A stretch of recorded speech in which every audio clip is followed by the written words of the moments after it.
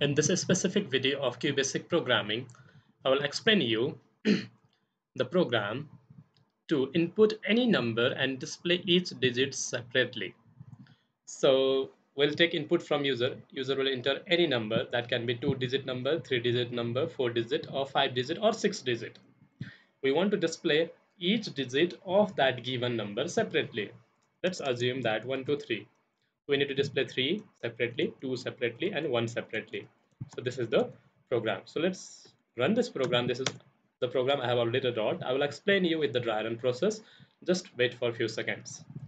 Let me show you the output first, and then we'll dry run the program, how it will execute with the dry run table. Okay, let's enter number 7456. As you can see, 6 is displayed separately here, 5 is displayed, 4 and 7. So each digit is printed separately in the output screen. You can try out different number with different digit also. Look at here. So each digit is printed separately. Okay, so let's dry run this program. Now you can see here I have already made the dry run table. I can take a screenshot of this. Now I will just show you step by step once again. So let me delete this all things. Okay, so while making a dry run table, as you already know, I think if you have watched my previous video, there are few dry run programs already I have explained. So while making a dry run table, you need to write a variable name used in the program. So I have made the table and brought here dry run table.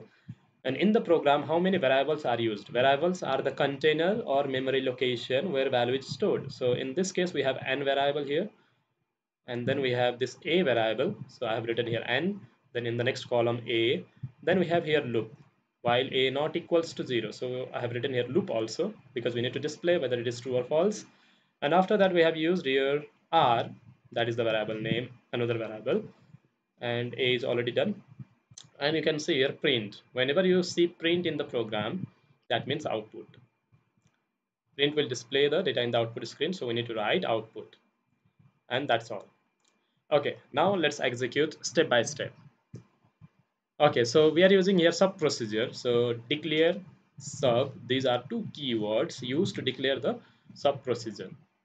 And so this so is the name of the sub procedure. You can write series, so, digits, any name, your choice. And after that we need one number.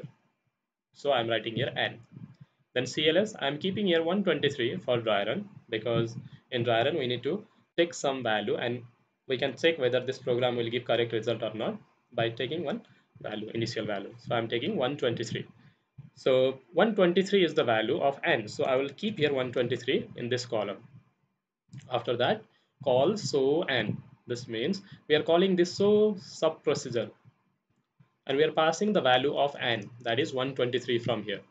And when this line is executed, it will go directly to the sub procedure where sub procedure definition is written. Here it is written. So sub, so in the bracket we have a. So this a will receive the value of n because we are passing the value of n from here, and the value passed by the variable n is received by a. So value of n is 123, so value of a also 123, because we use this n variable to pass the value and a will receive that same value. Now while loop, while a not equals to 0. Value of a is what? 123. So 123 not equals to 0. Condition true or false? It is true, because 123 not equals to 0 is true. When this condition, loop condition, is true, it will go inside the loop, and inside the loop we have written here 3 lines of code. So we use loop to repeatedly execute the same line of code or block of code. So this time we are going to execute 3 lines of code repeatedly. And this is waned. Waned means end of the while loop. So inside the loop, 3 lines are here. So let's execute first line. R equals to a mod 10. Value of a is what? 123. 123 mod 10. If you do any number mod 10, then it will give the last digit of that number. So value of a is what? 123. So last digit of 123 is what? 3. So value of r will be 3. Mod 10 will extract the last digit of the given number. Or you can simply divide and check. You will get remainder and mod gives remainder. The simple formula is mod 10 will extract the last digit. After that, print r. Print r means print the value of r. Value of r is 3. So print means we need to write in output column. So I have printed 3.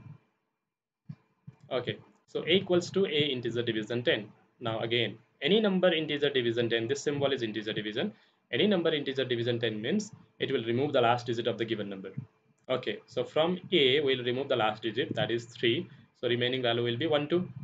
So where we are storing that 1 2, we are storing or assigning in a. So that means value of a will be 1 2 now, because we remove the last digit from this 1 2 3. Okay, now when means end of the while loop, but before it end it will go back to the while loop again here and check the condition. Okay, now while it should be a here, not n, because we are using a variable here. So a not equals to 0, value of a is 1 2. 1 2 not equals to 0, that means again 1 2 is not equals to 0, true. When it is true, it will execute this line again. So r equals to n mod 10 first line. N mod 10 means, sorry, a mod 10, value of a is 12. 12 mod 10 means it will extract the last digit. So from 12 last digit is 2. Fine. Then after that, print r, value of r is 2. So we have printed the value of 2 in the output screen. Then after that, a equals to a integer division 10. Value of a is what? Value of a is 12. And integer division will remove the last digit. If we remove 2 from 1 2, then it will be 1 only. So because we remove the 2, then left is 1. Then when. When means end of the while loop. But before it end, it will go back to the while loop and check the condition.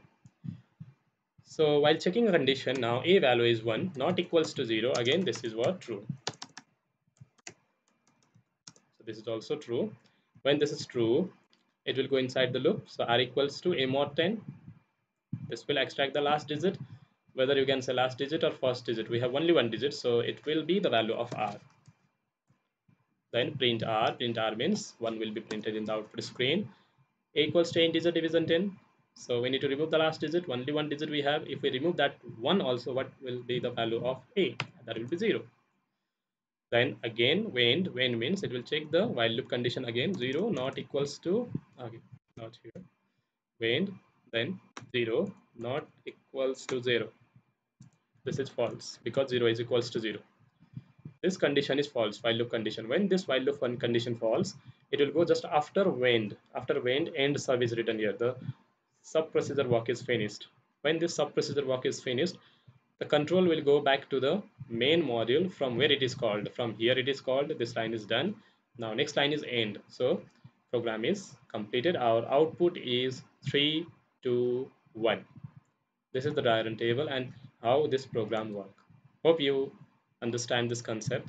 If you have any type of confusion, question, any other question, you can just comment below. And don't forget to subscribe to my channel, like this video, and share with your friends.